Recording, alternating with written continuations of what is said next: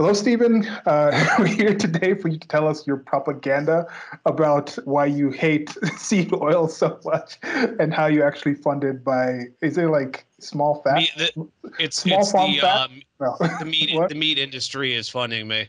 Yes, the meat industry, the animal fats industry is funding is sponsoring this. It's not sponsoring this. Or you should just tell us about why we're going to be talking about why seed oils and is it an overblown fad or legitimate concern? And this is just a general thing that a lot of people I think are talking about now.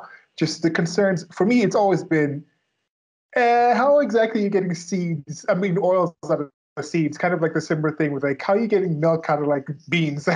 Is it really a thing? There's just something very kind of suspicious about this and the history. And the more you kind of learn about these things, the more questions come up. And we've had personal experiences that we'll get into of the benefits of why we're changing this. And for some people, I think it's something that's interesting people. And I'm glad that you're here to talk to us about this, Stephen, because you've been doing a lot of work into this as you normally do with getting into different topics. So tell us a bit about this.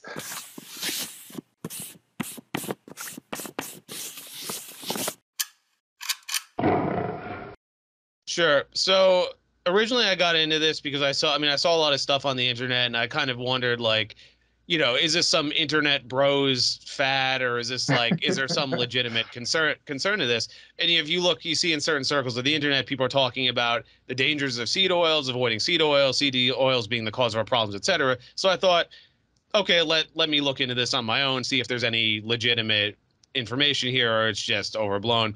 So one thing that sort of caught my mind, and as several of the critics have pointed this out, despite our knowledge and technology, we still have very high chronic rates of diseases around the Western world. Heart disease, cancer, obesity, diabetes are still major problems. One of our sources here, Tucker Goodrich, pointed out animals are getting affected. 60% of dogs in the U.S. are now obese, which is just crazy to think. And I'm like, yeah, and I'm just like, I'm not an expert, but like something about this just doesn't add up. And I don't know. I would think we're getting to a point where more and more people just die of natural causes. I mean, obviously, sanitation, hygiene, vaccines. It's like, why are people dying of these issues? I mean, aren't a lot of these preventable by now? Another unseen issue, for example, is non-alcoholic fatty liver disease, which only started emerging in the 80s. We all know that if you drink a lot, your liver gets fatty and you have to basically stop. Your liver can burn the fat and regenerate itself, but you got to give your liver a break. But they started discovering these old ladies started getting fatty liver disease and they found that they barely or never drank. So it's like, well, wait a minute, what's causing that? That's one potential thing.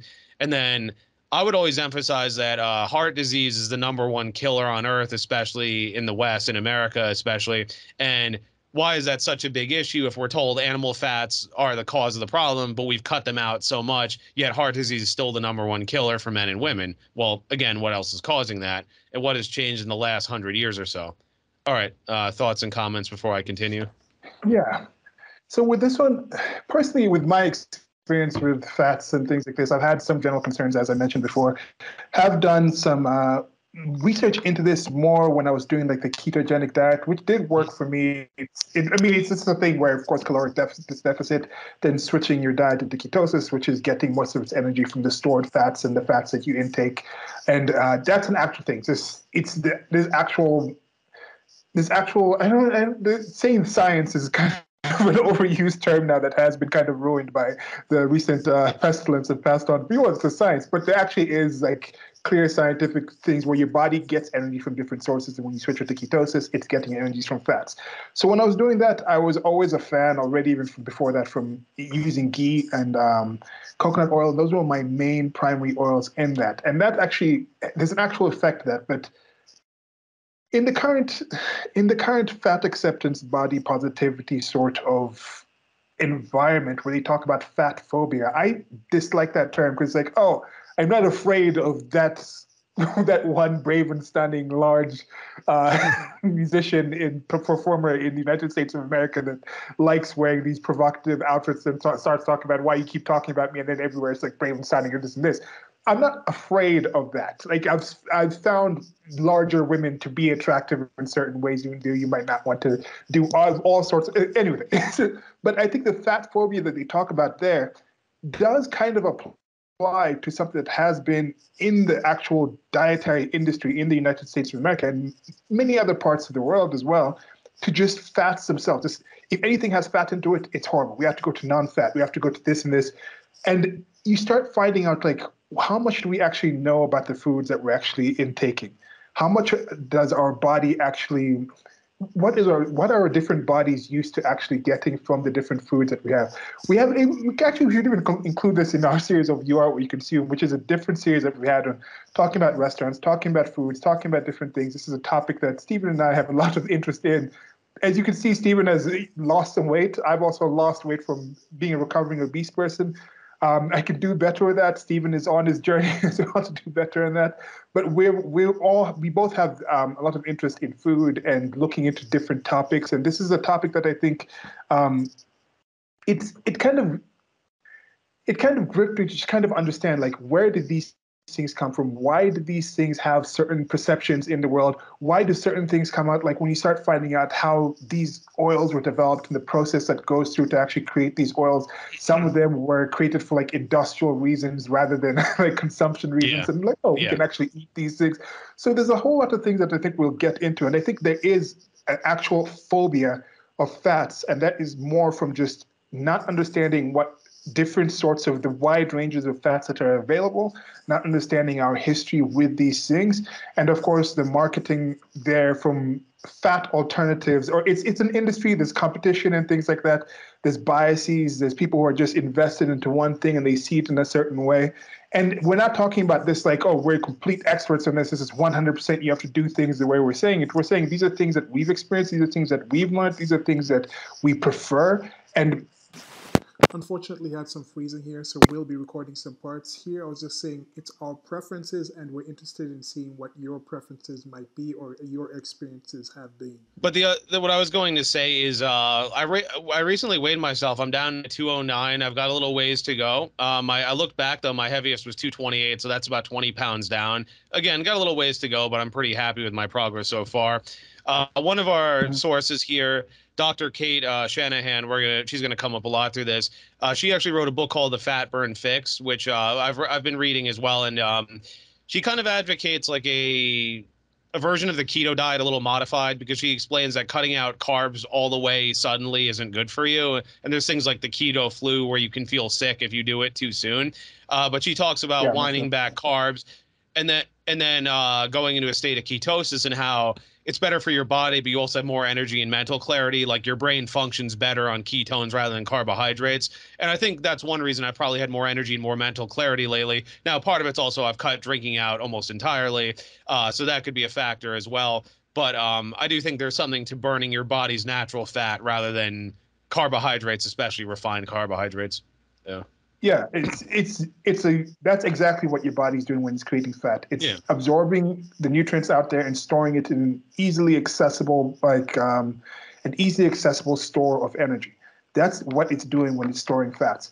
So it makes sense that if you actually find similar edible sources of that store of energy out in nature, using those would make more sense than going and manufacturing these other ways to get fats out of seeds, which have not stored that nutrients in that form in their nature as a seed. Like some of the typical things.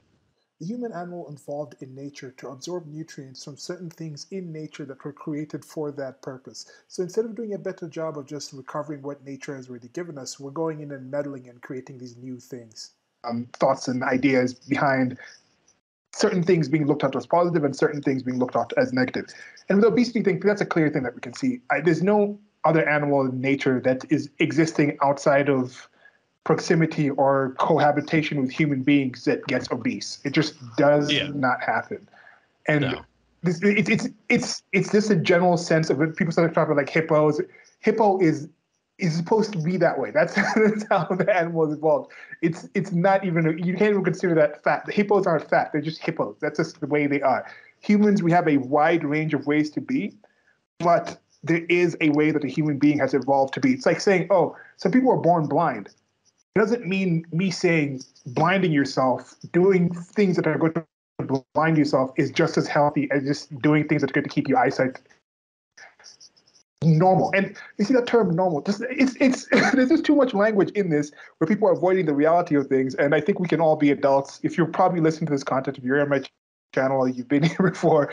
Thanks for coming back. I haven't been posting in a while. Steve has been busy with things. We'll probably be posting a bit more with our content, but I think we're making content for adults with adult conversations who can handle these things, who are looking to just understand more about the world. And I know some of this content might trigger some people. We're not here to offend people, but I'm also not out here to coddle people from just information. But yeah. Sure. Yeah, I was gonna say I actually anything else in checked. this first section? No, I was just gonna go into the next two sections. One of these, well, the second section's pretty brief, so I'm just gonna go to that, then the next one, and then I'll let you go again. Yeah, I was gonna say I checked. Our last conversation was early January, and here we are in May, so been almost half a year. But okay. So initial impressions: why are seed oils a bad thing? Haven't been people have been eating seeds and nuts for millennia? I was like, yeah, but there's more to the story than that. It's not simply squeeze oil out of a nut, seed, or fruit, throw it into a pot, and discard it. Although some of that's debatable. So then I wrote, why blame seed oils? Couldn't other things be to blame as well? Now, personally, I'm not ruling out other things as well. Like there's tons of problems with refined sugars. That's a whole conversation in of itself. I mean, probably do a whole separate video on that. Dr. Catherine Shanahan, one of our sources, she argues that when the oils and sugars are combined, they're especially devastating. So Shanahan's background, for those who don't know, it's biochemistry, nutrition, genetics. She also went to medical school. She was nutritionist for the LA Lakers, as well as ran her own private practice. She's one of the people who has basically been spearheading this whole crusade. Very good source of information, obviously very informed, very intelligent, explains things in a very clear, easy to understand way. The other thing that I've thought of too, dyes and preservatives. Some people talk about dyes being linked to cancers. I mean, I'm not well versed on that science, but it kind of makes sense. Certain preservatives, because it's like you think about it, things are meant to expire naturally. If you keep things lasting way beyond their shelf life, that's not good. It's probably not something that's good for you. Like for example, Tucker Goodrich, one of the sources, had a post on his Twitter about how they used to put wax on vegetables to make them last, and it's like that's not really stuff you should be eating. Apples commonly. So another thing. Sorry. Where there's a recent thing that I was listening to. I think it was on the Dark Horse podcast with Heather Hay, Brett Weinstein. Yeah, they're talking about some thing where they're because it's an organic process to put the sort of cuticle wax thing onto the fruit. It's being considered organic, even though they're using a manufacturing processing method to actually create the stuff on it. And that's, to me, has just been a suspect thing. Like from my background, I was born in France, moved to Kenya, then lived in America, then came back to Kenya, lived in Italy for a bit. So seeing the way people in different countries treat food has been an eye-opening experience for me. That's something that I just learned for myself. And also my mom made sure when we were growing up, wherever we were, to have like a garden, a farm. So we'd actually see like straight from farm to table, get a seed, put it in the ground, and see how the food comes, and you compare that to what you'd find in stores. Like this, I think I keep repeating over and over again. It's like this one time when I was living in San Francisco with a friend, I was going back and forth between San Fran and Nairobi. We got some apples from Costco and left them in the fridge. They're just in the back of the fridge. And I remember coming back to Kenya for a couple of months and coming back, and the same apples were in there. And it still had the same look on the outside, but you touch it and it's just kind of like emptied. And so slowly it was just decomposing. But to keep what was the thing we were actually eating to begin with? What did we purchase in the beginning? We did not purchase an actual organism that has nutrients. It was more of just like some sort of thing frozen in time. And these things that we do with our food, it's strange to me that some of the people who are very into organic foods in a positive way, to say we want whole foods, we want things that are as natural as possible, just from the earth, the access that way, the way nature has given it to us, don't really seem to extend that all the way to fats. I don't know, from your experience, what do you think the disconnect is, or am I wrong and there is as much crossover into that? Well, I'll get into this below, but I think a lot of it's the marketing. I mean, even the term vegetable oil is meant to make it sound healthier than it is, but it's like, we'll get into how it's made, but it's not take a piece of broccoli, squeeze the oil out, throw it into a pot and cook with it. If that were the case, I'd be like, okay, fine. But I think it's a combination of the companies that make this pushing it hard. They fund certain things. There's lobbying, the demonization of animal fats, which again is misguided. We'll get into all this, but I think in general it's just a lot of misinformation. And I was saying to someone, like, I don't think this is some nefarious conspiracy. I think it's just a combination of Mhm. these oils, they're cheaper, they're easy to produce, they're easy to store, they have a long shelf life, they're neutral tasting, all that. And it's just like a lot of restaurants see, well, I can order tons of vegetable oil, it's cheap, I can store it, I can use it till it turns black, I can throw it out. That's fine. Whereas like tallow, okay, I'll have to refrigerate, I can use it once or twice and I have to throw it away. It can get rancid. So, it's just generally people acting in their self-interest. I mean, I don't think it's like some plot to poison the public or anything like that, you know?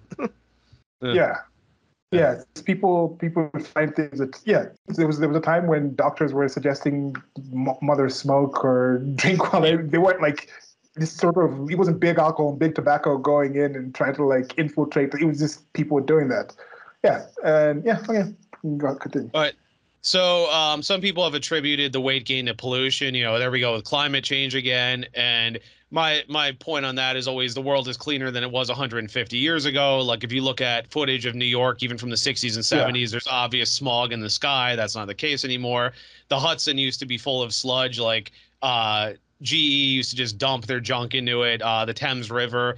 If you ever played one of the Assassin's Creed games that takes place in Victorian London, and the Thames River is basically sludge, which is accurate because the all these factories would just dump their junk right into the river, and people living side by side with the river just died of typhus and other things because it was so unsanitary.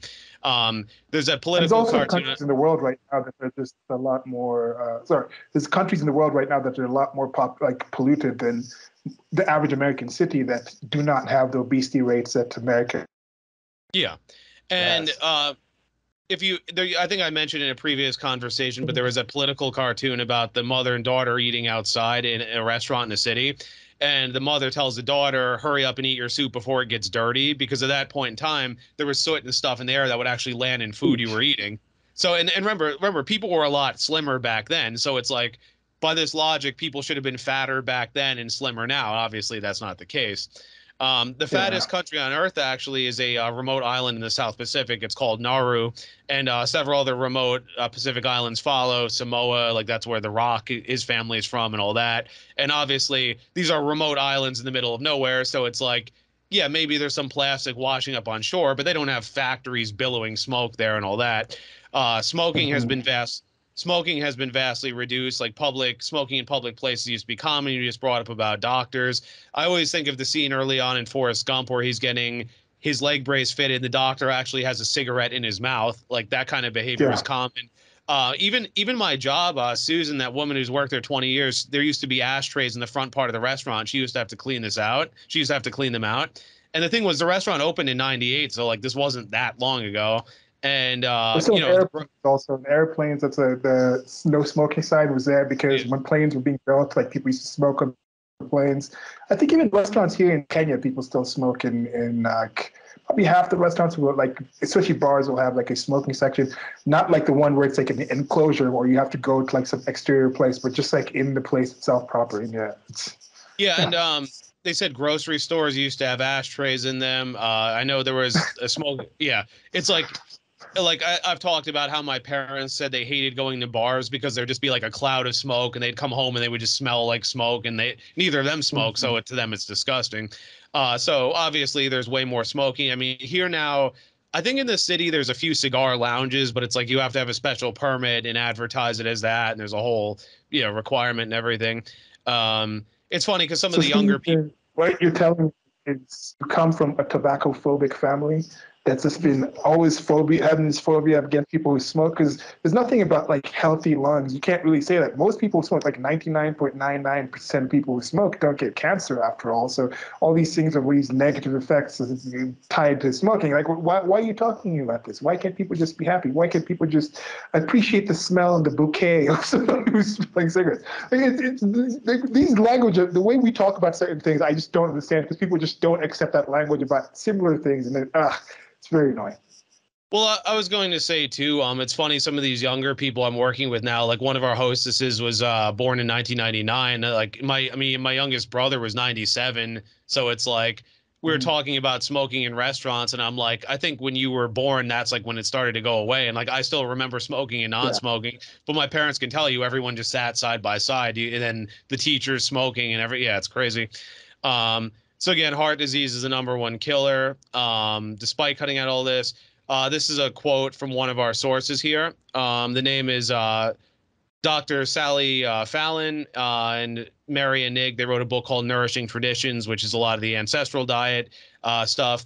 They cite the work of Weston Price is his name. He was someone who went to all these remote civilizations, studied the people, and saw why are they healthy? Why are all these people on natural diets they have? They're tall, they're thin, they have perfect teeth, they don't have tooth decay, all that. Like what could we find in common?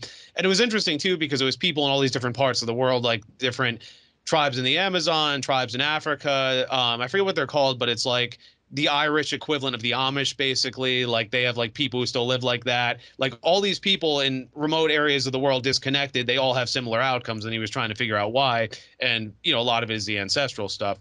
So here's what they wrote. If, as we have been told, heart disease is caused by a consumption of saturated fats, one would expect to find a corresponding increase in animal fat in the American diet. Actually, the reverse is true. During the 60-year period from 1910 to 1970, the proportion of traditional animal fat in the American diet declined from 83% to 62%, and butter consumption plummeted from 18 pounds per year to 4. During the past 80 years, dietary cholesterol has only increased 1%. During the same period, the percentage of dietary vegetable oils in the form of margarine, shortening, and refined oils increased about 400%, while the consumption of sugar and processed foods increased about 60%. So, that should kind of tell you, okay, cutting way back on animal fats, yet these problems got worse. That should at least raise some alarm bells. And I wrote here, if you go back and look, people were not dying en masse from heart attacks and heart disease. Yeah, heart attacks did happen. There's evidence that the ancient Greeks, Romans, whoever knew who they were, like they talk about people getting pains in their chest and falling over. So there's evidence that they did happen and they knew what they were, but it wasn't some common occurrence. In the 1920s, an intern at Harvard named Paul Dudley White developed a machine called the German electrocardiograph, which would find arterial block. He was basically told, don't bother, focus on something more profitable. There's no real demand for this. So again, you go further back, most people died from infectious and respiratory diseases like tuberculosis, smallpox, typhus, chlorella, different infections like Calvin Coolidge's son in the 20s fell on a tennis court, scraped his knee. He actually got an infection and died from it because back then there were no antibiotics and sanitation wasn't as good, all that. But now a lot of that stuff has been tamed because we have better sanitation, better hygiene, vaccines, all that, whatever your thoughts on vaccines. So it's like, a lot of those things have been tamed, except in either very poor parts of the world or, in certain unsanitary areas. Now, some people have argued the higher rates of heart attacks and heart disease are because people are living longer, they're easier to identify. To a certain extent, that may be true. People's organs do deteriorate over time, but this type of failure isn't as common. I mean, why are all these 40, 50-year-olds getting heart attacks? It doesn't make a lot of sense. It's estimated that the rate of heart attacks increased about 200-fold between 1901 and 1962. Again, I mean, that's a hell of an increase. Now, while refined sugars are another serious problem, is the issue carbohydrates. And I wanted to sort of get into some of the points on that. Did you have any thoughts before I talk about carbohydrates? Yeah, with this, as we mentioned at the start, there's a lot of things that go into these different things with health and things. So we're just providing certain information based on this.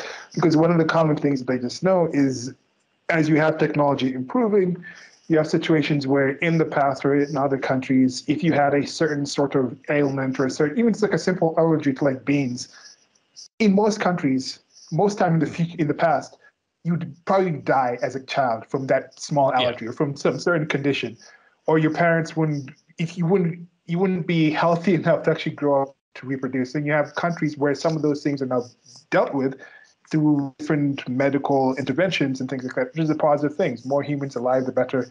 In my general estimation, that's just my general stance on that.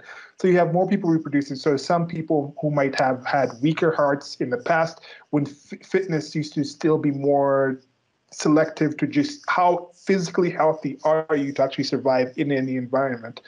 In more advanced countries, I think you have people with weaker physiologies who are making it to a higher level of life, so a higher age in life. So you might have situations where they're actually being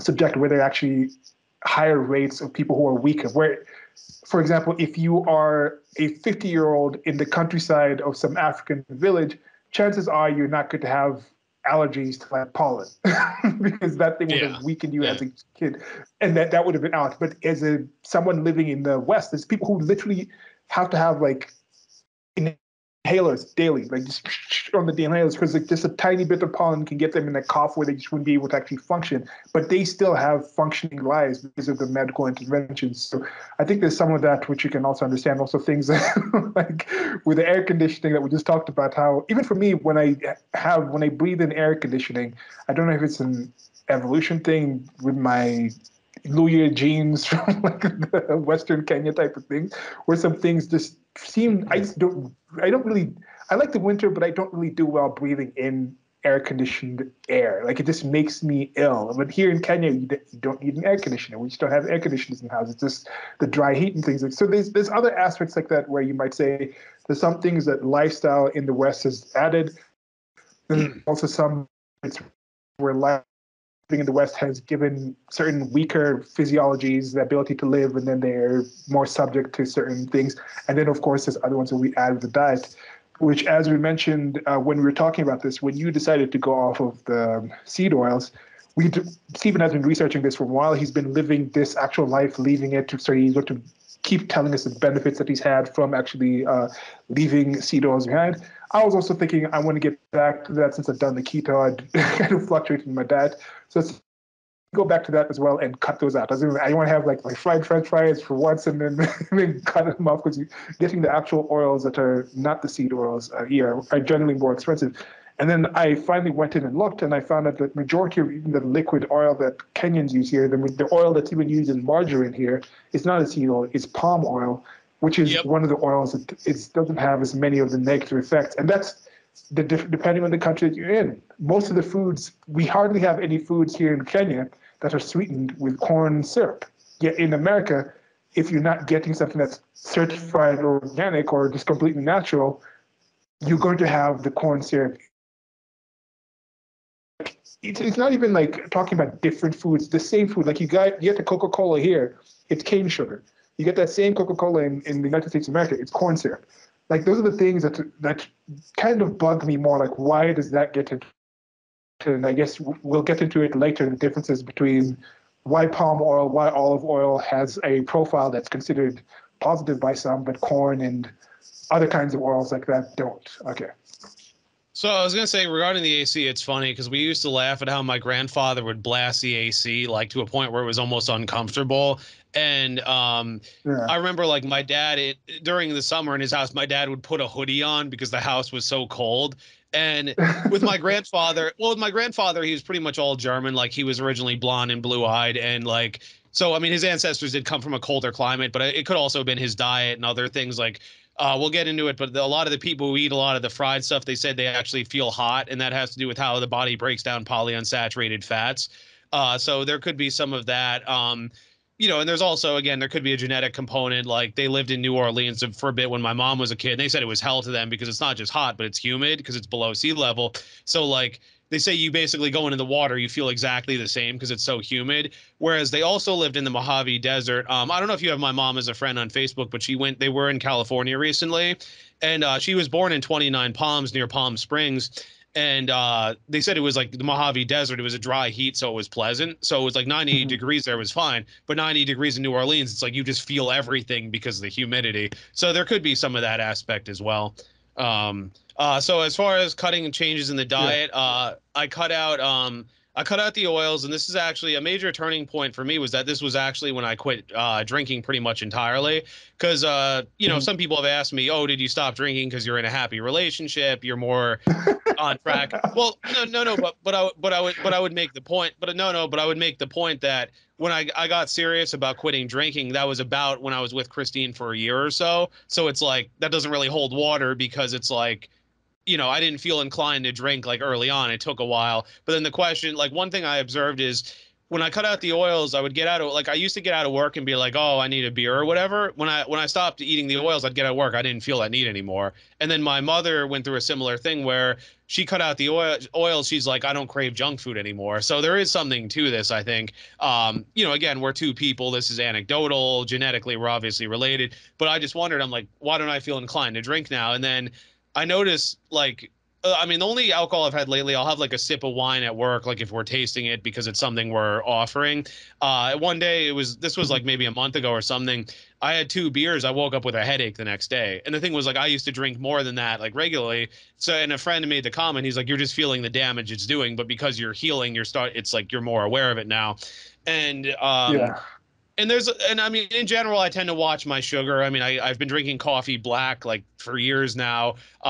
We have occasional sweets. Like Christine got that Tarragon soda. I don't know if you saw, I posted a video with that. That's cane sugar, not high fructose corn syrup. It's made in Eastern Europe. So I like it. Actually, it has a very strong tarragon flavor. It's nice. Tarragon's one of my favorite herbs. So like here and there, she got these Polish cookies, no seed oil. They're made with peanuts. They're kind of, they're not as sweet. So like, I'm not against sugar entirely, just in little doses here and there. But during the week, I try not to eat too much of it. Um, what else? Of course, I avoid anything that has high fructose corn syrup. I was saying too, when I eat lots of sugar, I tend to feel terrible, especially around the holidays. Like the holidays, I tend to have plum pudding, the stollen bread, things like that. And like if I eat like that for a week or so, I just feel terrible. And then when I cut it out, I feel good again. It's similar with the oils as well. Uh, so then I wanted to get a bit into countries with high carb diets. So do you have any thoughts before I jump into that, or? Yeah. With that one, I also have. You can also tell them about that app that you have. At least this is Yeah. again the positives. If you're living in a city like New York, it might not really apply to like some smaller cities, but then you'd also be able to find other ways around. Tell them about that app that So helps you. there's actually there's actually 2 apps I've been using. One of our mutual friends recommended. There's called Yuka, which you can actually scan grocery items and it'll tell you, does this have oils? Because some things are kind of vague. Like I've actually seen a few items that just say oils, but that can mean, Mhm. a multitude of things. But there's also the Seed Oil Scout app, which I've been using. I want to check out some of the restaurants listed here, and it's pretty good because it's I guess it's sort of crowdsourced. Like the idea is that people can add what they want to it, and then you can decide, like, all right, are these restaurants good or bad? So there's certain pizza places that will use exclusively extra virgin olive oil. There's this restaurant called Hearth in the East Village I used to walk by a lot. They only use butter, beef tallow, or olive oil. And then there's other restaurants that are more mixed, like, that you can do substitutions. Like, for example, I used to go to Minetta Tavern a lot. I mean, we did videos on that, and they cook some of the dishes with Yeah. clarified butter. So I was thinking like, oh, okay, you order things that aren't deep fried, or I was wondering, could you ask them to cook things in clarified butter, like little things like that, where okay, if you modify things slightly, you can avoid that.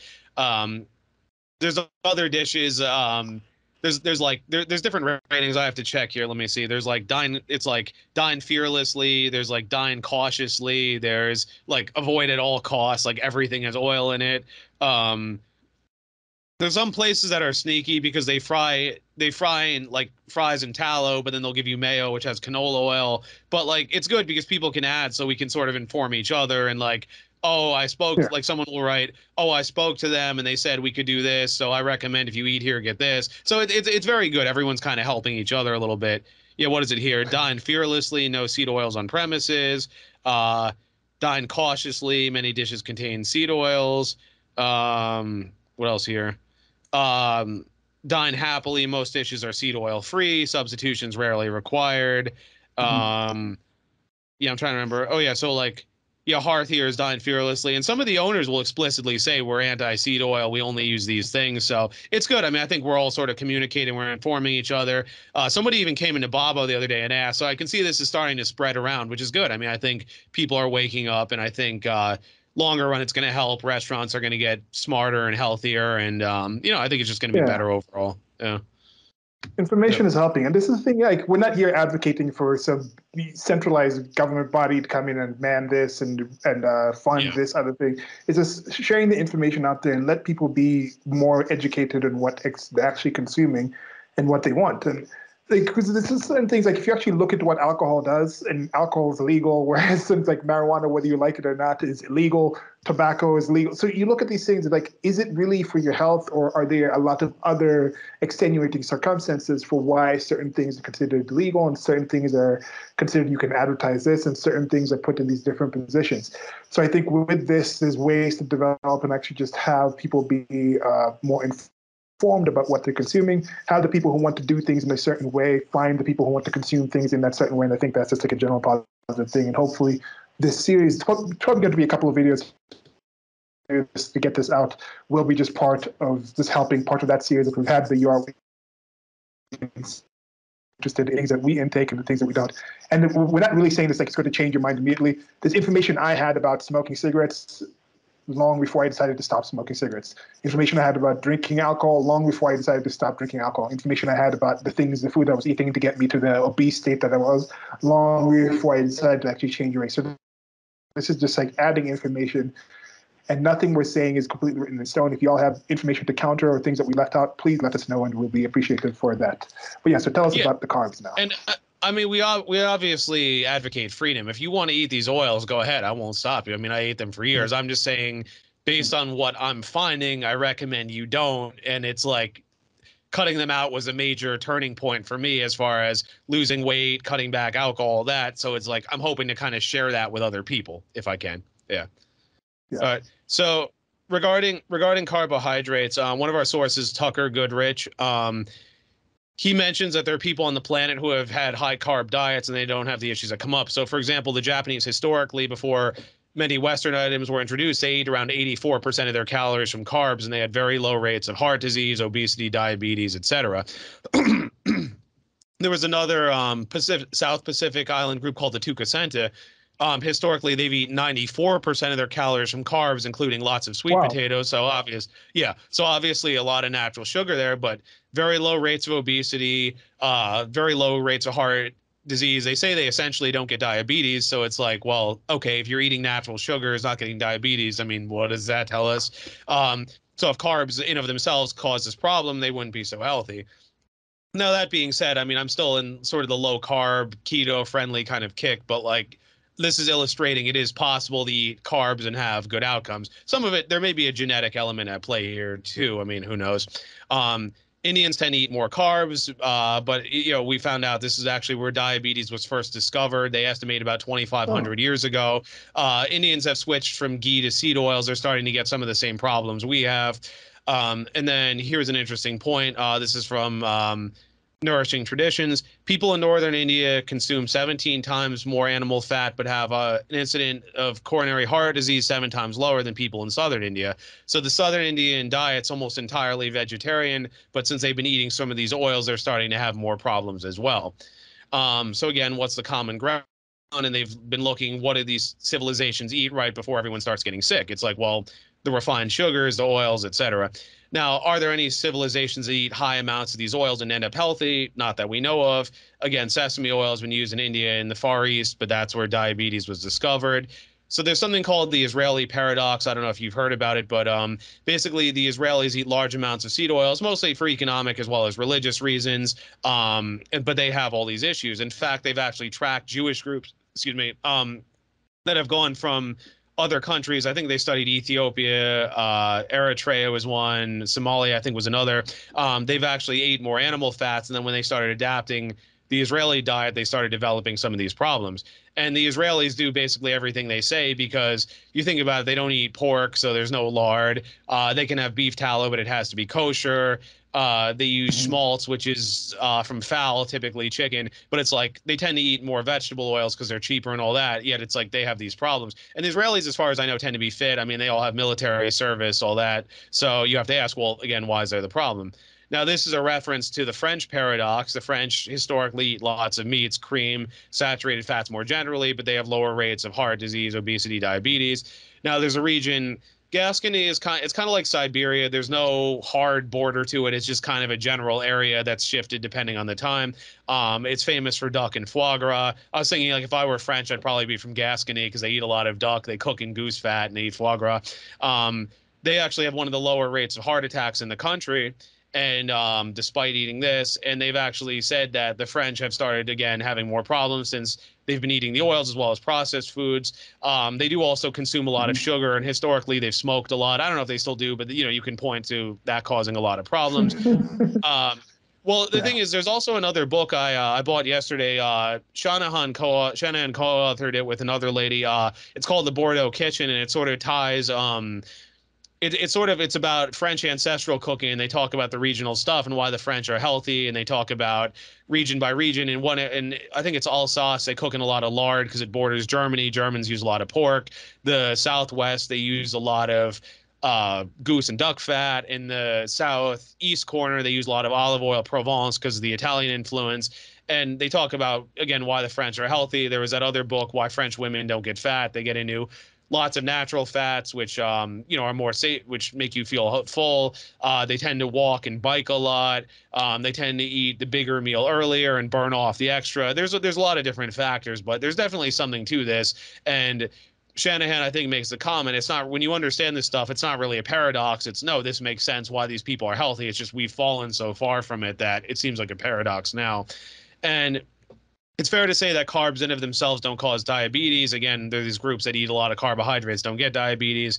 There was an experiment, and again, this you can kind of take with a grain of salt because nobody injects soybean oil into their blood vessels, but they found that they injected soybean oil into the bloodstream. It actually induced insulin resistance, which caused diabetes. But then in another experiment, they injected olive oil and it didn't cause the same problem. So you have to ask, again, why would it do that? I mean, again, nobody injects the oil directly into their veins, but you have to ask, why is it, even if you were to flood your veins with olive, but you have to ask, even if you flood your veins with olive oil, why isn't there the same problem as the soybean oil? So that does raise questions. Yeah. Okay, thoughts and comments? Yep.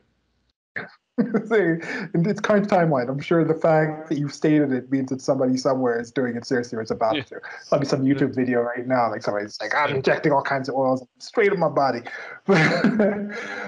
Did Mexico come up in this little research? Because I think like Mexico City, at least urban people in Mexico, that's one of the most obese places in the world now as well. And they have a history of like racist with like corn and like tortillas and chimichangas and things like that. So they have a history of carbs. But then just recently, they've just blown up in size.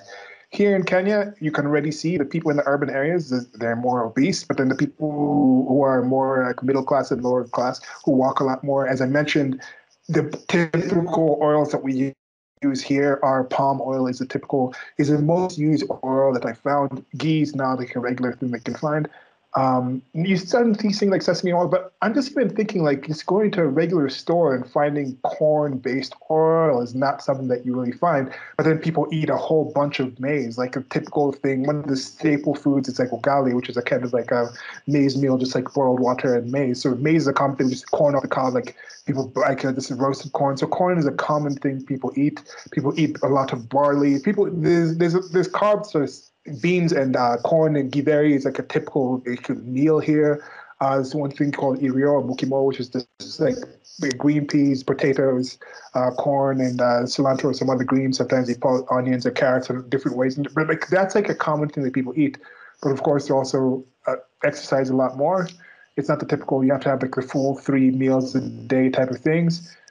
Things like juices, sodas, a very low intake on those. But then now you look people in the more urban areas who have the typical, I'm going to sit at home in my plush house, get my food delivered or get certain food processed or have other people prepare the food for me, like house help and things like this.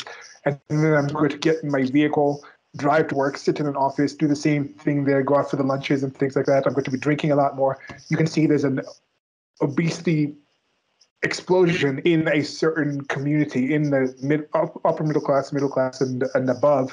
Those are the people who are getting more obese. So these kind of things you kind of see that we have to be blind to actually not realizing this. And these things are relatively new. It's relatively new to actually study these things, to actually have enough ability to collect enough information from a long enough time of a wide enough range of people and start actually connecting some of these things together. I think the things that we take for granted as a society in general about, oh, this is the science of this. This is a agreed on information. We just figured out what germs were like in our life. Was it like 100? When was the germ theory? Was it? It might have been the 1800s. So not in our lifetime. So I was going to get into I'll get into below the difference between eating straight corn versus corn oil, how that impacts the body. Regarding Mexico, I don't think I had heard about that. It's interesting, though, because I was looking on the Seed Oil Scout, and I found a taco place that only uses butter and beef fat. I might check them out. They do, the usual Taco Tuesday, or I think there's like a mix and match Monday or something. Prices are reasonable, and they have some good flavors. They do different quesadillas, tacos. I might take Christine there. I mean, it's reasonably priced, and they have some like interesting looking stuff. They have some pork dishes. She doesn't eat really like pork, but I mean, there's beef and vegetables too. So maybe check that out. I'm wondering too with Mexico, depending which part of the population. Again, it could be a financial thing, maybe cooking with the oils because they're cheaper, importing a lot of refined sugars and things. Um, it's hard to say. I mean, it's that whole thing about I want to go to America and see a place where the poor are fat, but again, it's like the cheap food is the worst for you. And Shanahan even makes that point that if you eat healthier, in a way, long run, you'll probably save money because if you're eating filling, Yeah. if you're eating filling but natural food, it's like you'll be healthier, so you won't have to go to the doctor and pay for stuff. But also, if you feel full, you'll eat fewer calories, and I'm experiencing that lately too. Like I'm not feeling inclined to snack, I'm not drinking, so it's like Mhm. you know I'll get like a container of beef tallow, cook with it, but it's like it lasts for like, a few months or whatever. And then like, okay, some eggs here, some vegetables here, and it's like you're not spending that much money and it's like you're healthier and all that. So all right, where was I? Yeah, you might also Sorry, like go ahead. start spending, like a few more hours. Like you might start spending right now with getting processed foods. Maybe you're getting what's it called? You're spending 30 minutes a day preparing all the meals that you eat. If you actually have more whole foods and you're cooking stuff for yourself, maybe you'll get up to maybe an hour, hour and a half a day. But that will also translate into you having better energy during the rest of the day. So the other things that you're doing, you'll be able to do them faster. You'll be falling asleep faster and getting better sleep. So in the long run, these things tend to even out. Here we're speaking about cost benefit analyses. In my experience, fueling yourself in a better way and getting closer to that is just something that just makes sense. I've heard very few people who actually make these decisions to cut out some of these things that we're talking about to improve their diet, to get more familiar with the things they consume, who have complained or have said this is a bad decision for me to make. And there's very few people who are doing the sorts of jobs where I'm not like someone who's like a president of a massive company probably shouldn't be spending like 10 hours a day, like maybe like 3 hours a day, like preparing this food. I understand shifting that to someone else because that time is spent doing other things that might be helping many other people and themselves in other ways. But most people on the average sorts of things that you're doing, the things that you're doing, spending leisure time or extra time, if you invest some of that time and find some way to invest that into feeding yourself, feeding your family, feeding your loved ones, it's one of the best things you can invest with time-wise, like, in my estimation. Well said. So all right, so next section. Before you get to the next second, is there going to be a part later on where you kind of explain the difference between like why is olive oil okay, but then like corn, like what are the oils? I think we haven't said this. What are the things? The regular, I mean, corn oil, of course, that's a seed oil. But which are the oils that are considered? Besides, you said tallow, you said like things like that. So what's the two different? Just give us some of the popular oils out there. Well, I'm gonna get into it, but broadly speaking, there's the common ones. Shanahan calls them the hateful eight. Let me find the name here. Oh yeah, so hateful eight. Okay. So it's corn, canola, cottonseed, sunflower, safflower, soy, rapeseed, and grapeseed. So those are the ones you should probably avoid. Again, we'll get into cooking with animal fat. Is grapeseed actual seeds from the grapes? Yes, but the issue is it's the refining and the whole process of it. Again, it's not take the seeds, press it out. It's like there's so much done to it that by the time you eat it, it's way different. Okay. But so haven't we? So I start off with, okay, haven't we always cooked with vegetable seed oils? No, not at all. In fact, relative to the span of human history, they're a very new invention. The majority of cooking was done with animal fat from the 19th century and before: beef tallow and suet from beef, lard from pigs, bacon fat, duck, schmaltz. Again, schmaltz is a Yiddish word. Typically refers to fat from fowl more generally, but usually it means chicken fat today. There's a few exceptions here and there, like the Greeks and Romans used olive oil, sesame oil in India, palm oil being used in tropical places, as you mentioned. Christina said where she's from, they cook with palm oil too. Makes sense, tropical country. So again, items like, quote unquote vegetable oil, which by the way was a term started to make this seem a lot healthier than it is. This was created during the Industrial Revolution in the mid to the late 19th century.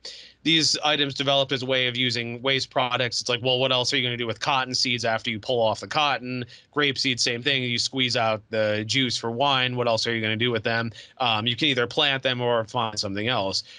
So they figured out, okay, we can use this as an industrial lubricant for machines and also to burn fuel for lamps. Now, yeah, if you look up vegetable oil in its original state, and again, there's some videos we can link. It's just like kind of like gray, shiny looking, bitter, funny smelling goop. And then if you look at what it is in the store, it's a far cry. Okay, well, how did we get to that? I mean, the name Canadian comes from Canadian low acid oil. It's basically, again, make it sound nicer than it is. There's a few videos where they explain there's like a 17-step process to make the oil. There's a whole thing where, they grind the seeds. They blast it with hexane, which is used to make gasoline. There's winterizing, deodorizing. There's all this stuff, and it's just like, when I started looking into this, I'm just thinking to myself, like intuitively, like, is this stuff you want in your body? Like, even it, like, okay, like, all right, I'm a lay person. I realize I'm not an expert on this stuff, but it's just like, look at all this stuff that goes into making this. It's like, is this really stuff you want to put in your body? Like, it doesn't really make sense. Like, how or why is this good for you? I mean, we can talk about animal fats, but it's like, okay, it more closely resembles our fat. This is a far cry from, anything. It's like, this is not remotely natural. And it's like, I remember one of my Facebook friends posted a while ago. They're like, I looked at a video on how vegetable oil was made. Watch this, you'll never eat it again. And it's like, I'm kind of at that point because it's like, again, it's so far removed. Like it just seems logically, you want something that's like 2-3 steps from like the farm to eating it. It's like, this is 17 steps and add on, I'll get into heating it over and over, all these other problems. It's like, this doesn't seem like stuff you want in your body. I mean, what do you think? Like you said, there's a reason people don't show some of these things. There's certain products that the advertising for that product is like, look how we make this. There's no oil products. There's no oil company. It's been like, look at our factory. Even when you look at the shows, like the How It's Made type of shows, I'm trying to think, have I ever seen like an oil one? There probably is one because they just do like all kinds of factories, but you don't really see that too often because like the goop and that stuff. It's also kind of the thing with like the chicken McNuggets, pink slime type of thing is the thing that's kind of hidden, but then certain aspects of like they don't hide really how McDonald's French fries are made because it's delicious and it's spray and stuff. But so there's a kind of process to it where it's just the knowledge of what are you intaking into your body. Why does so many steps need to be done to convert something to something you can eat? That was take something that's already edible, like a corn kernel, and then put it through 17 steps to get it back to being edible. It's like, why do all of this when instead of doing that, you could just buy the chicken that's not been skinned, and then before you actually cook your chicken up, just put the skins on and cut out the fats from it and put it on there and actually cook the chicken in the chicken fat. Like, well, why can't you just do that instead? Well, McDonald's actually cooked their fries in beef tallow up until about 1990 or so, but then because of the reasons we'll get into, they were basically pressured, and now they switched. I think they use soybean oil now. I'd have to check. Peanut oil is one of those kind of in between, because the thing with the peanut oil is peanut oil in of itself isn't bad. The issue with a lot of the fried stuff is that they cook it over and over, and that's when the oxidative compounds build up. So like if you had a personal fryer at home, or you like sauteed with a little bit of peanut oil, it'd be okay. But the issue is if it gets heated over and over and those things accumulate, the more you cook with it. So certain companies like Five Guys, I know, fry their fries in the peanut oil, which again is better overall, but again, it's the issue of cooking it over and over. So I would still be careful. Yeah, oil also goes bad. Like if you have, but people don't normally keep oil long enough for it to go bad, but it can actually go rancid in of itself. Yeah. So let's see here. So the Hateful Eight, I already mentioned that. So in 1898, corn oil was starting to be used as a commercial cooking oil. By 1902, 36 million gallons of corn oil were sold per year. Crisco was invented by Procter & Gamble, which started as a soap company, by the way, in 1911. The name comes from crystallized cottonseed oil. That's where Crisco comes from. It was marketed as a better, cheaper alternative to lard. In 1912, 2.6 million pounds of it were sold. In 1945, 1.3 billion pounds of soybean oil was produced, which superseded cottonseed oil. It's estimated that the U.S. population went from zero vegetable oil consumption to about 6 tablespoons or 80 grams per day between 1900 and now. Thoughts before I get into what lipids are and the different fats? Yeah. No, it's just, as you said, these are people who just looking to create a product out of something that they're doing already. It's not like some evil thing to poison the population. But then also some of these, I wonder, you could also check like how many people producing like these kind of oils also personally consume this kind of things. It's also something I'd like to look into. Yeah. Well, I think too of what my baking instructor at school, Chef Higgins, said. Maybe we can post a picture of him. I still have my photos from that class. We were talking about making pie crust, and he was saying how historically the best pie crust is made from lard. One of my friends said the best is actually leaf lard. I think it's the fat around the pig's kidneys or so, because there's a certain density to it, so it makes a very flaky crust when you bake it. And he was saying a lot of people use Crisco, but then he was saying like, you're not going to take Crisco, put it on a piece of toast and eat it. It's like, that's not appealing. And then it's like, if you follow that to the logical conclusion, well, in current era, you would use butter, but it's like butter tastes nice on toast. Well, you would want that in your pie as well. It's like, and then it's like, why not just take this conclusion and, extend it? Yeah. That's personally why I like ghee and coconut oil. It's some of the reasons, because it's like I can use it like a wide range of things, not like things I'm like, okay, that's not what I'm going to use that on. Like, yeah. Oh. All right, so but you've gone as far as like, this is something I haven't done yet, but I probably would contemplate trying. You've gone to like using like duck fat for like popcorn and having like a more savory type of thing like that. Like bacon fat, grease, things like that with like popcorns and things like that. But yeah, I don't know. Yeah, well, because I make the duck confit. Duck confit, I mean, we've talked about it, but for those who don't know, it's confit classically is something simmered and cooled in its own fat, and duck is a popular item for that because duck obviously has a lot of fat on its own. So you cure the legs, you simmer them in the fat, then you cool the legs in the fat, and the idea is between the curing and the cooling in the fat, that's basically what kind of preserves it. And then you pull the leg out of the fat, and you can either roast it. Some people pull off the meat, shred it up, mix it into things, all that. So between the curing and the cooking in fat, that's how it lasts. But I save the fat because the flavor from the cure runs out into the fat. And the cure, I use like salt, sugar, cinnamon, allspice, fennel. So the fat kind of tastes like that. So then if you cook other things with it, it absorbs those flavors as well. It's really nice. And I've used beef tallow and popcorn. I recently did the coconut oil and maple one. It's fun to play around with these flavors. And as I sort of got out with the Crisco point, I mean, these fats on their own actually have a good flavor. Crisco doesn't taste like really anything on its own. These flavors actually taste good on their own. So like if you cook, I've done the beef tallow fries at home. They actually taste like meaty as well as a roasted potato. It's a great flavor. Otherwise, it just tastes like, nothing. All right, so I wanted to get into, okay, so what lipids are, what is the hydrogenation process? You've probably seen hydrogenated oils. And what is the difference between saturated, monounsaturated, polyunsaturated, and trans fats? So lipid simply refers to an oil or fat. An oil, of course, is liquid at room temperature. A fat is solid. Now, saturated fats are solid, unsaturated are liquid. So the items we associated with saturated fats, again, I say associated with because none of these items are pure saturated fat, but like beef tallow, lard, duck fat, etc. Those are a mix of saturated and monounsaturated fat. And you can kind of tell because the thing is, pure saturated fat would have the texture of, let's say, hard candle wax. So if you picture a candle like, let's say a candlestick or something, it's rocks. It's pretty solid. Like you would need like a saw or serrated knife to cut through it. That would be a pure saturated fat would have about that texture. Whereas tallow, even if it's super cold, it's hard, but it's soft enough that you can take a fork or spoon and like press it, like cut a piece out of it. So again, every lipid, fat or oil tends to contain a bunch of each. So like even olive oil, which is mostly monounsaturated, has some polyunsaturated. Every lipid contains a bit of each. It just leans more in one direction or the other. So we can find a diagram, but polyunsaturated fat, or PUFAs, as Dr. Shanahan likes to say, this is quoting from her book here, They have two or more double bonds, hence the poly. The two molecules here are the most common PUFAs found in canola oil and other vegetable oils.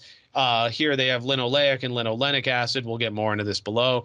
If a fatty acid has two double bonds near one another, the molecule becomes highly susceptible to an attack by oxygen, particularly when it's heated, as in processing and cooking.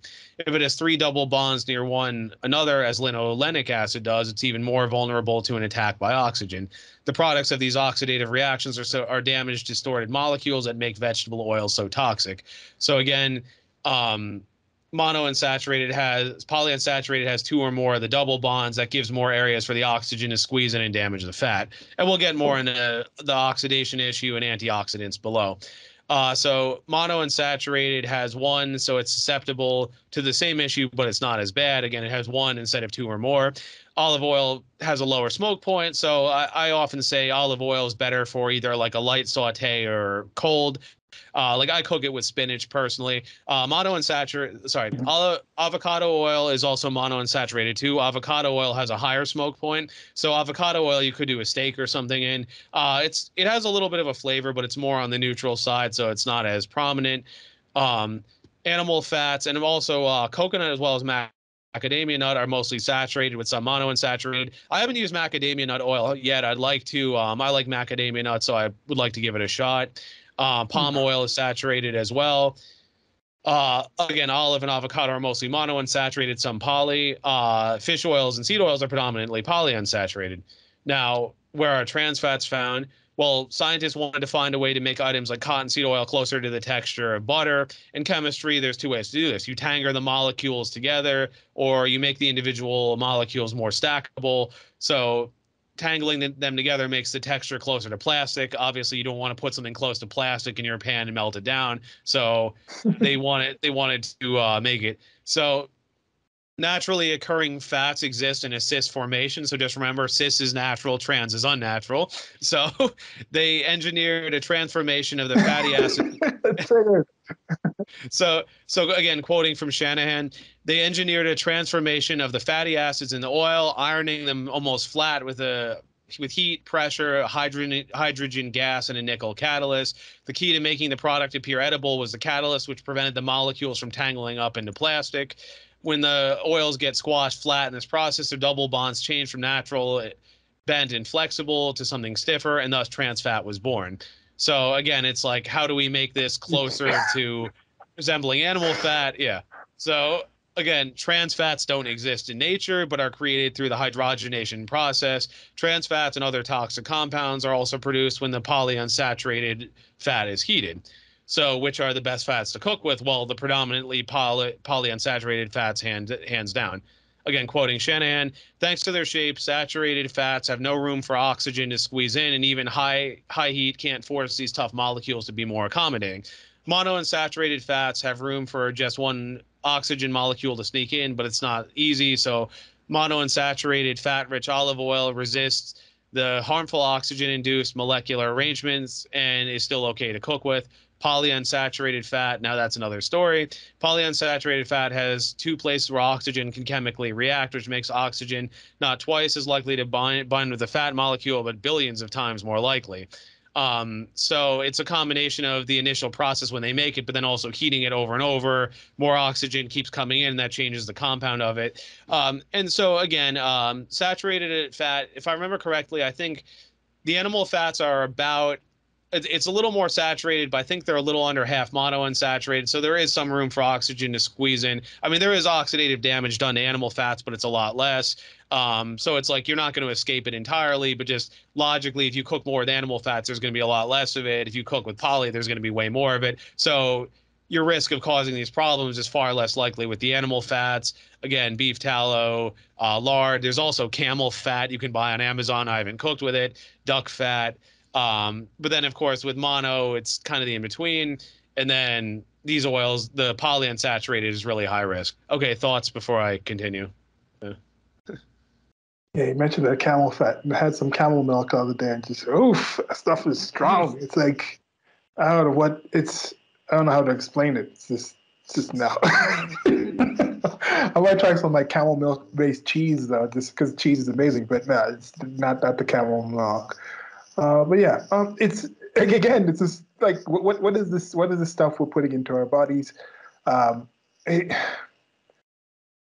I think this is going to be one of the things that we look back on, like, in 50 years, 60 years, people are like, what were people doing? And I was saying, it's just people just didn't have the information. This were things that we were trying out, and once upon a time, there's a lot of things that we just don't do anymore that people did without. People used to do. Lobotomies used to be a typical thing. Electroshock therapy used to be a typical thing, where they're just like people in the scientific community that's the information they had, and that's what they were telling. There was consensus that that's what you're supposed to do, and but the consensus itself is not part of an actual scientific process. It's a result of different things, but it's not.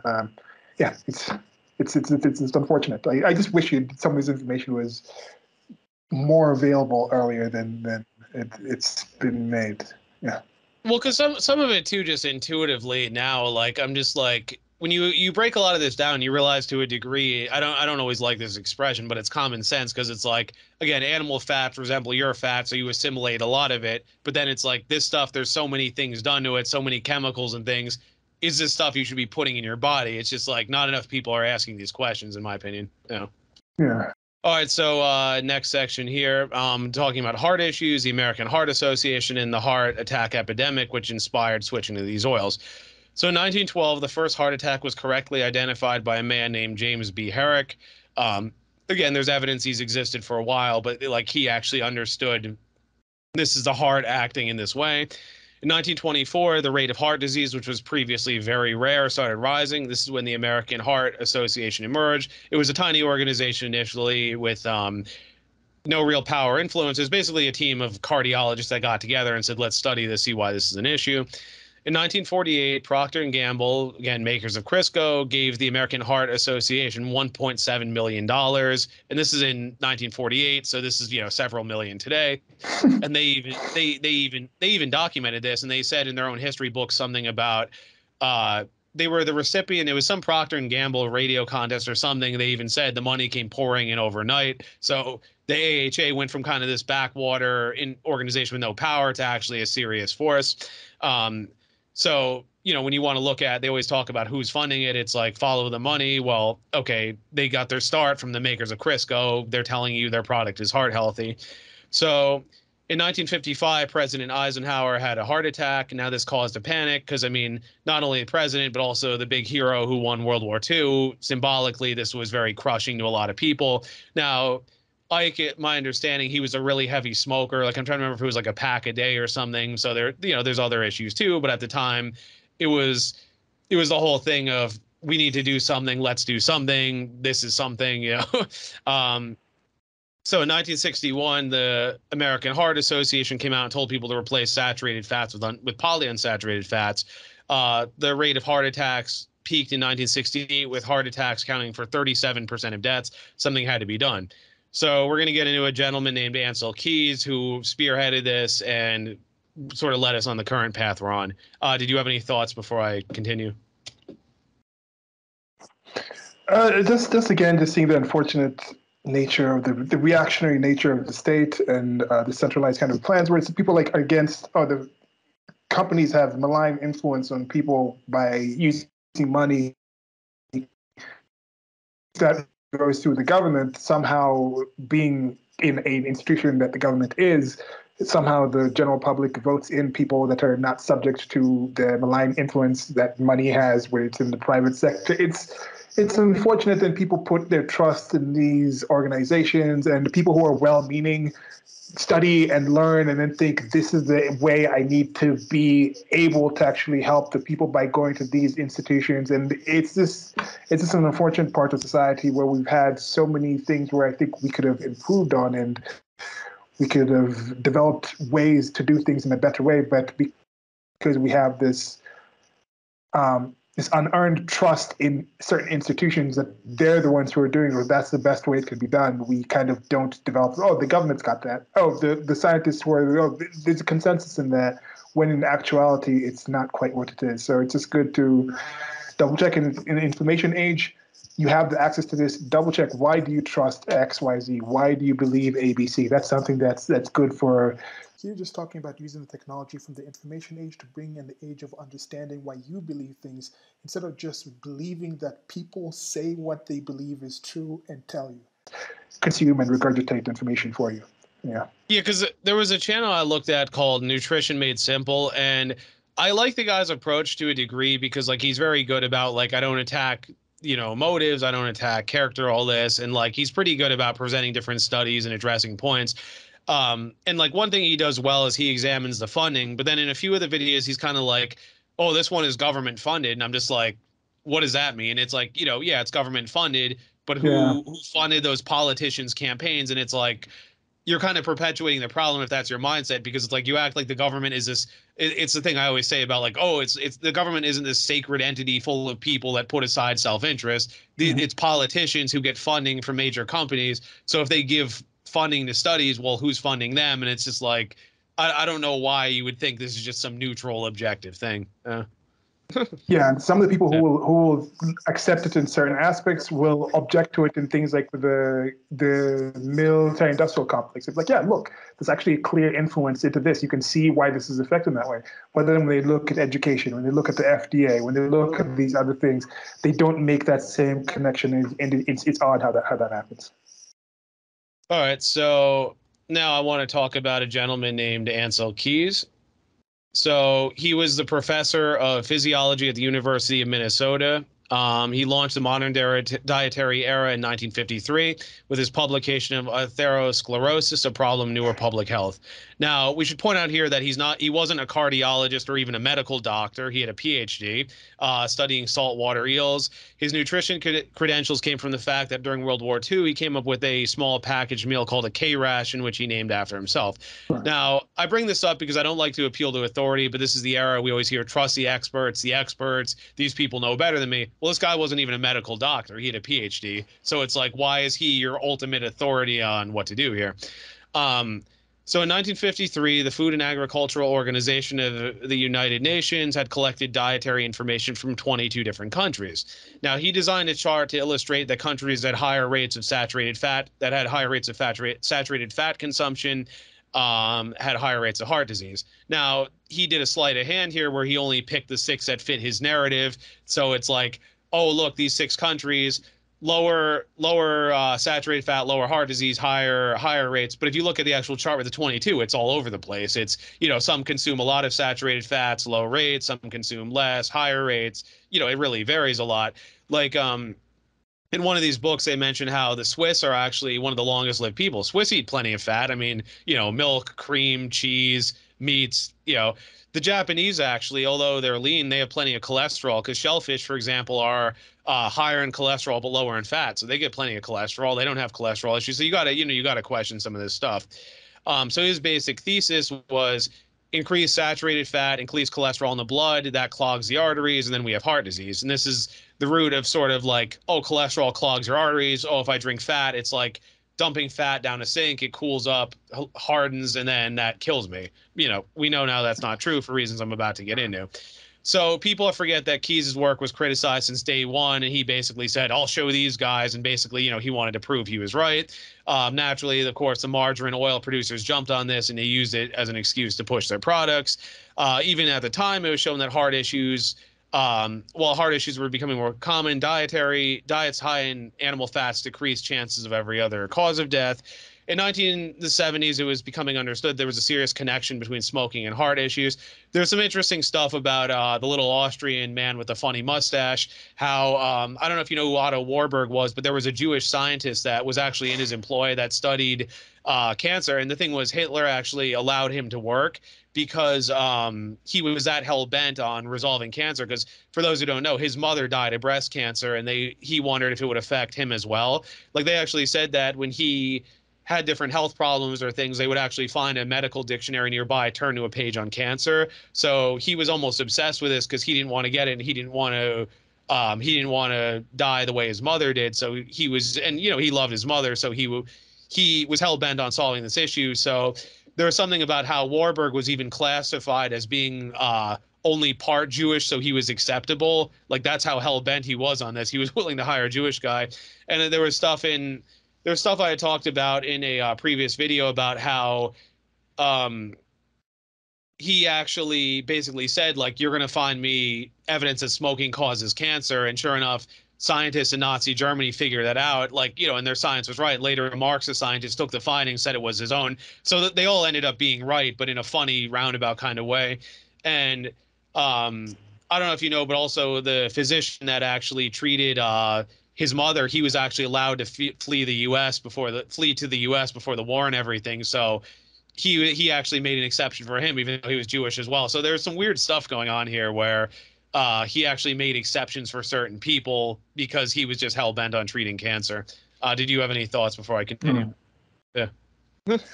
Yeah, this thing of like going back to the past and taking credit for this one woman did this thing, so we should thank all women, or this black man did this, so like black people should be thanked for this. So here I was talking about if it's positive to thank an entire group of people because of what one of those members did in the past, should we thank all Nazis today because Hitler, through coercion, had his doctors figure out some connection between smoking cigarettes and cancer? Things that stays within them. Don't take the stolen valor. And I'm also not going to not also going to slime you with like shifted decrepitude or whatever. This is some bad term. I don't hold you responsible for the bad things your ancestors did, and I also don't praise you for good things your ancestors might have done. But yeah. So, okay, getting back to it. So we know that heart attacks are caused by atherosclerosis. At the time, again, it was believed the deposit of cholesterol in the artery walls. We know now it's the inflammation of the arteries which causes cholesterol to get lodged in the arterial walls. And again, just intuitively, it's like people were not dropping dead of heart attacks in the past. The French are eating all this duck fat, lard, whatever. They're not dropping dead of heart attacks. What does that tell you? Now, he was right to acknowledge that there is cholesterol, that saturated fats do raise cholesterol in the blood, but there's also different types of cholesterol.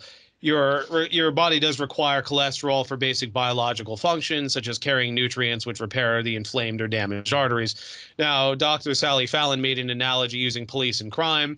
Because a lot of people hate the police, I'm going to change the analogy to use firefighters.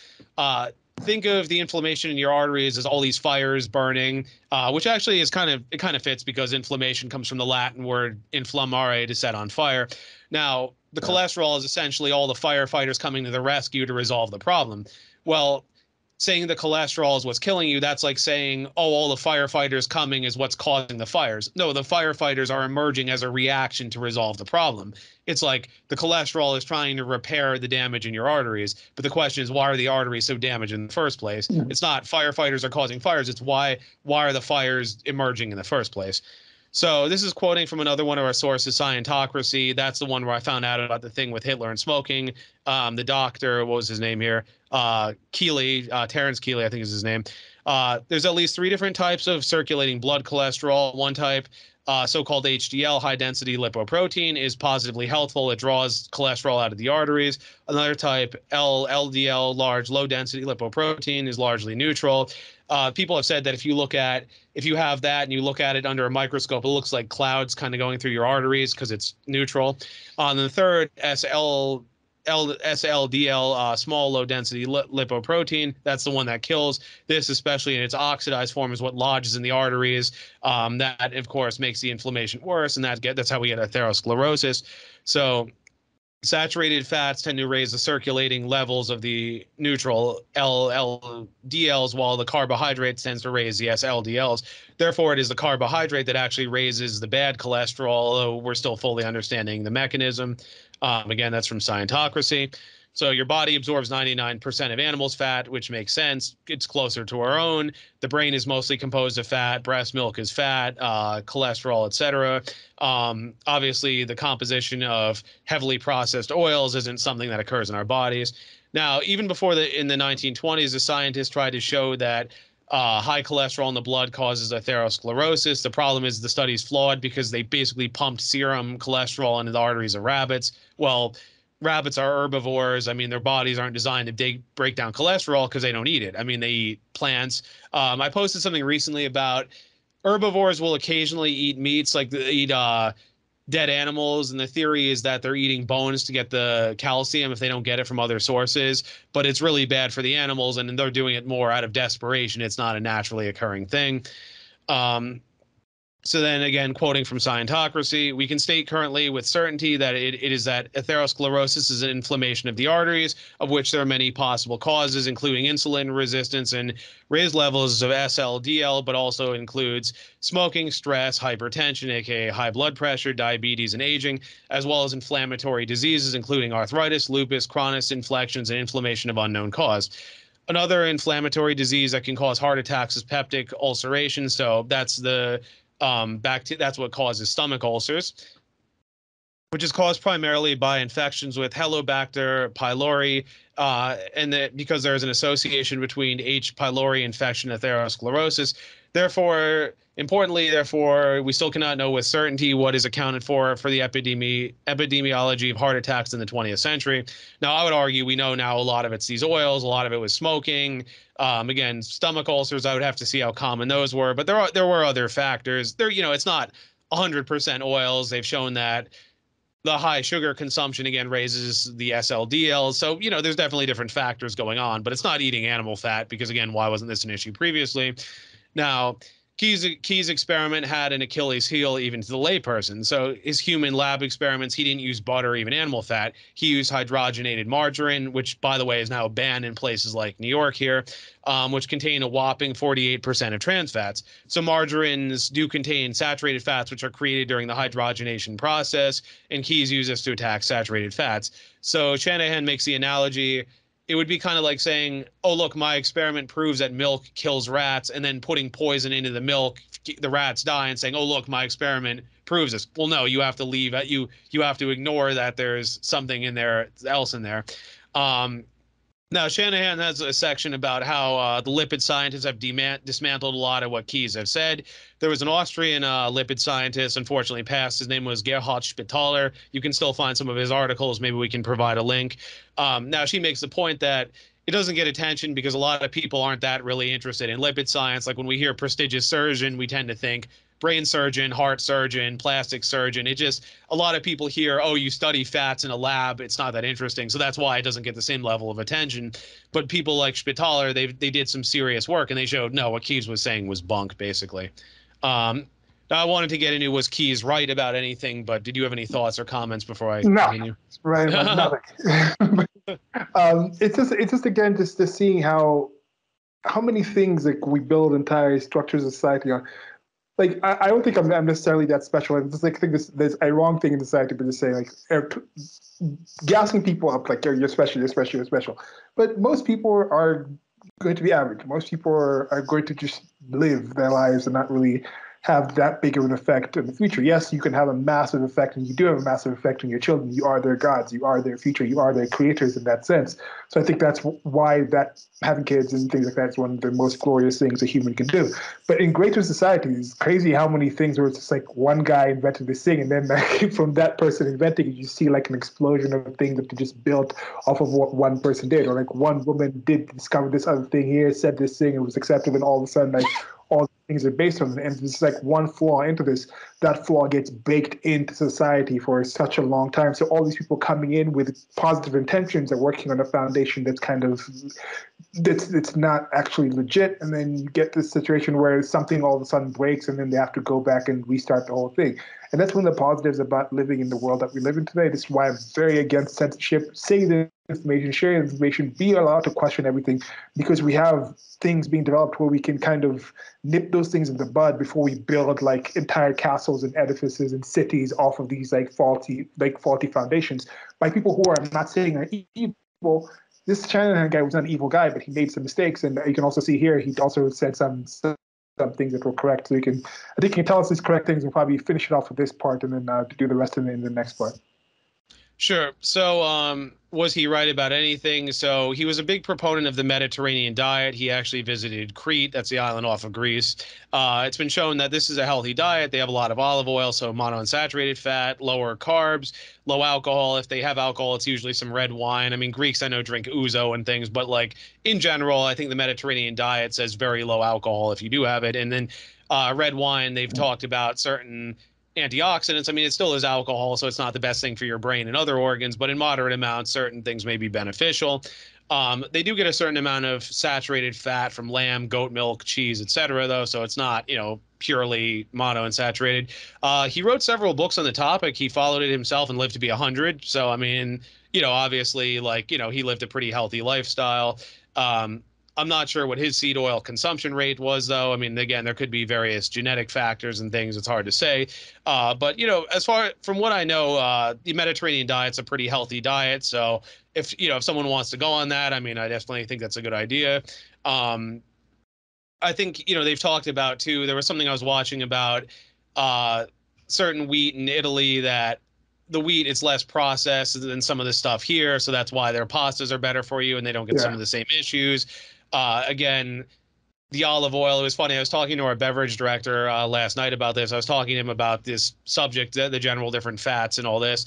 And he was saying how in Italy in the north, they use a lot of butter, but the olive oil only extends to about Liguria or so. And like kind of the north, like it's like the northern part of Italy, kind of like on the coast. And he was saying civilization ends where olive oil stops or something, and the French just use butter, and then there's like the animal fats and stuff. But a lot of that's just kind of a jab at the French.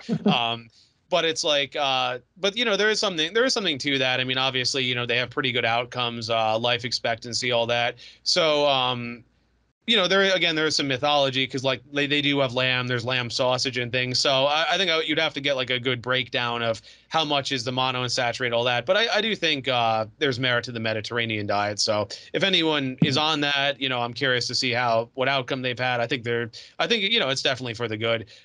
So this is one of these things he was right about. Just I wouldn't take everything he says as gospel for the reasons we just discussed. Yeah. Yeah, and of course, also don't take anything we said as gospel. We're going to try to share some links to some of this research that Stephen has done into this. It's something that he's done. He was doing some of this research before taking the choice to cut the oils out, and it's benefited him in his life. I've mentioned also myself those things have benefited.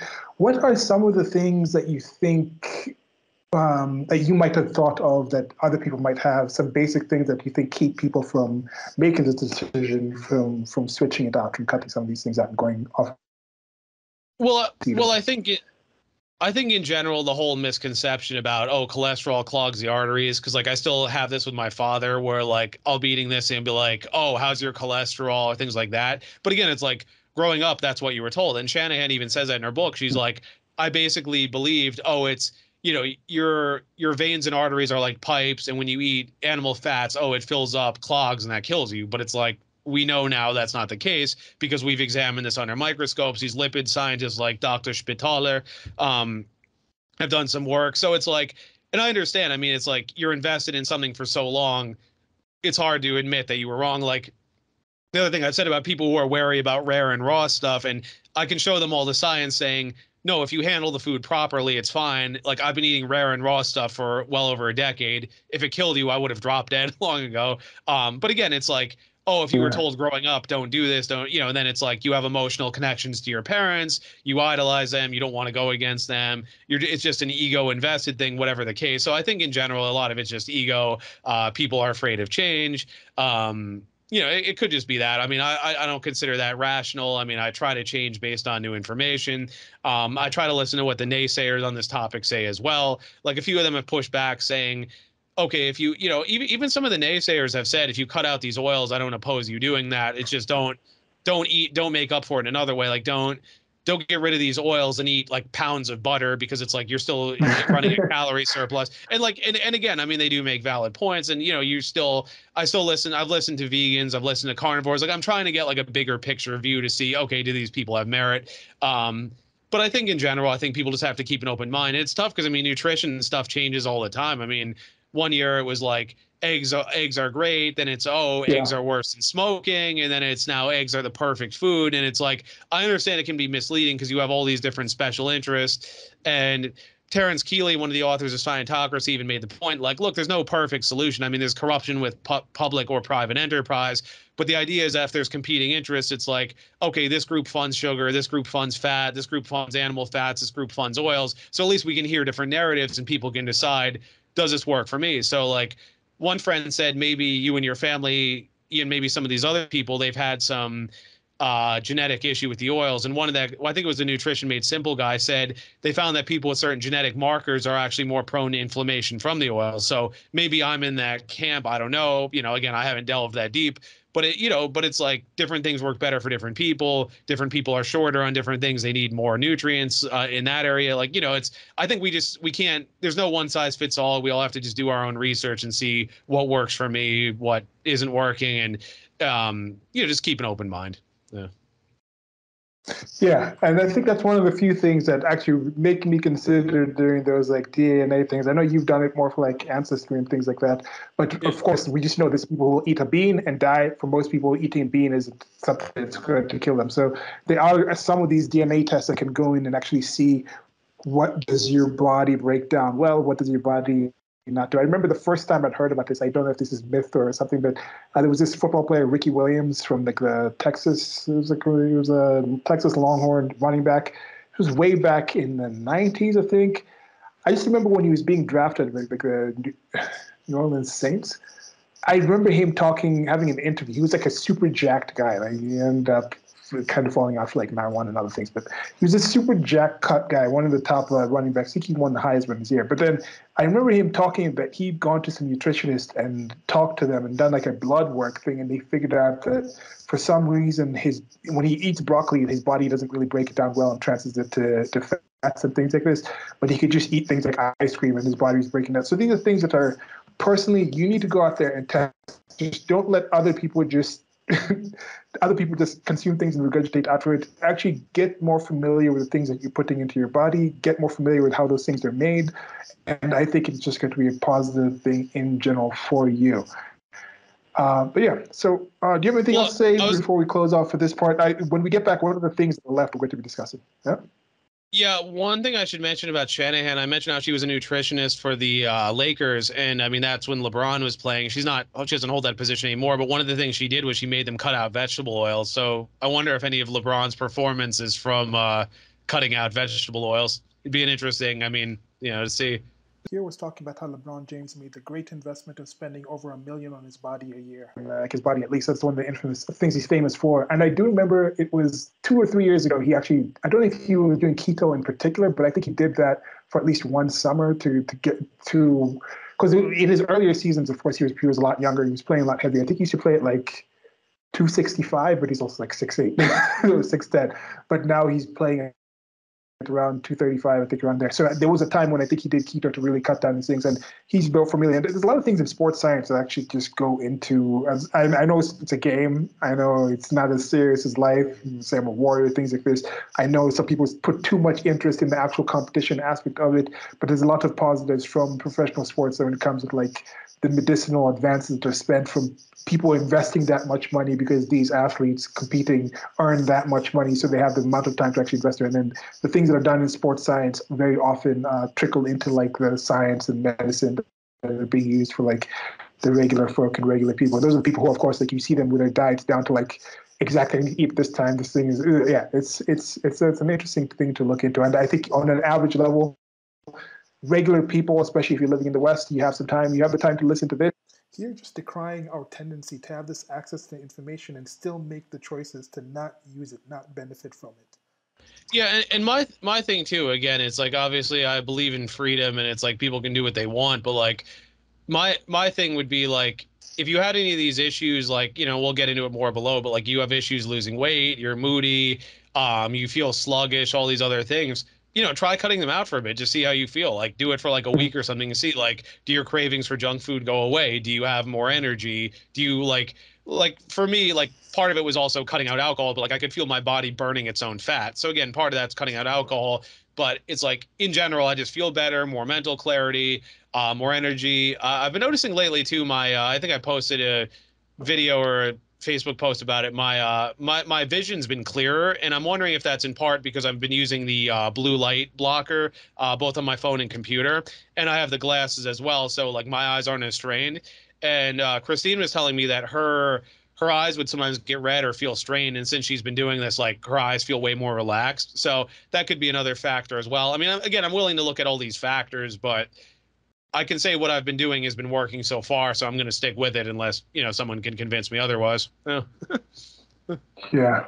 Yeah, it's crazy how many people this is probably a significant population in the West that has never actually has never actually starved, has never actually got to a point where their body is actually getting fuel from the stores in the body. They've always had access to external calories, so they're always just running off of fuel that they put in from other places. And of course, that's where that extra stuff always, they've in their entire life, they've never been at a caloric deficit. It's crazy to kind of think that with a vast range of people, when majority of society, majority of evolution, majority of animals spend majority of their time in caloric deficits, searching out their next meal and like things like that. But being like, do I have enough? Should I do the risk of spending these calories now because I'm going to be able to obtain enough calories by this caloric expenditure to last me to the next time I can get it? But for humans, some of us now, it's just not even the thing. It's like, yeah, food's going to be there. It's going to take these things. Regardless, just give it to them.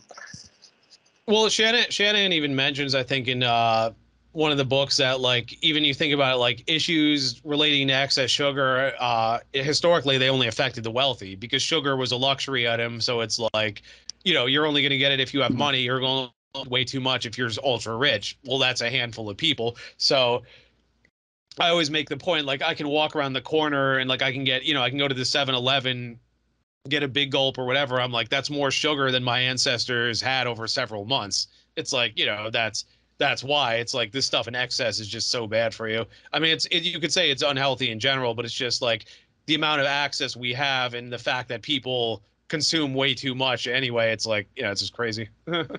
Yeah. Like, I wonder how tied that is, because with that thing that's often repeated where until like the Industrial Revolution, with like the discovery of things like getting energy from oil and things like from fossil fuels and things like this, was like 95% of the population used to be somehow involved in agriculture or food production and manufacturing and spreading around. So people had a lot more knowledge of that. And just for the entire society, most other earthlings have to physically exert themselves to obtain food. You have to work in some way to eat. If you don't work, you don't eat. Like, that was a common thing. But then maybe you get into certain societies where that's no longer connected to it, and then that's also shifted to other aspects of work. Like, why do I need to work for anything else in my life if the basic thing that used to drive us to work, used to exert ourselves, of gaining resources, is no longer a thing? Maybe our minds are kind of like, if we don't have to work for that, why should I work for anything else that's not completely directed to these things that used to be more like separated, like you're doing all these things so you can get enough money to get enough resources to obtain like the actual food. And maybe there's like a disconnect there. I don't know. But I think that disconnect can also be reconnected by the abundance of food that you can already get more knowledge how to prepare it, what goes into it, the different options that you have. Because as we've talked about in the various You Are What Consume series and the series of like the restaurants, there's just, it's just so odd for me to be living in the state and still just be like, I'm just going to eat these basic things that are just in front of me. People talk about food deserts, but yeah, it's a food desert, but then I can also go online and like order these games or shoes or things from like countries away to be shipped to me, but I'm complaining because I don't have the ability to go online and order like farm fresh meat from like a farm, like just a county across it. Like, no, you don't have an excuse, because you could do all these different things and actually improve your life. But yeah. Okay. Yeah, I mean, that's all I have to say for now. We'll get into the inflammation, the antioxidants, pro-oxidants, all that below. Some of the other side effects shown from eating these oils, but I think this is a good place to stop. So okay, so yeah, first of all, thank you all for listening, guys, gals, and everybody else in between. And Stephen, thank you very much for doing this research. We're talking about doing this for some time and finding some time in your busy schedule and then get into this and just. But of course, there's also going to be links to Stephen's social media.